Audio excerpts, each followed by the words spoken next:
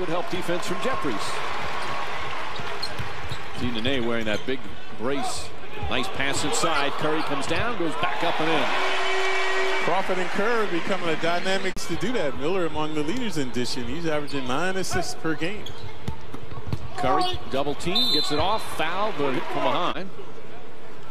On the since then, until the last couple of fell behind. They've been having their problems early in games. That's not the case tonight. They lead by 4. Crawford, extra pass to Curry.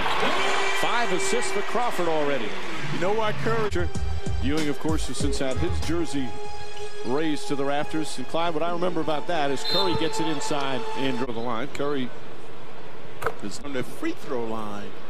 And now he has the fouls, but he just can't allow Evans just to take him inside as he's been doing. Alley-oop. Curry does a great job of coming down and then going right back.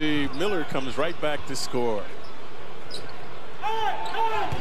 Curry spinning and draws the foul once again.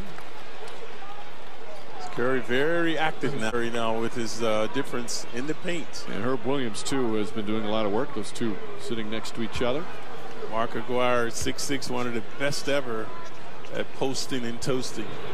Curry hits that, moves kind of turn and shoots it now. Largest lead for Denver as we go under 2 minutes remaining in the first half. Nice pass inside. Curry gets whacked.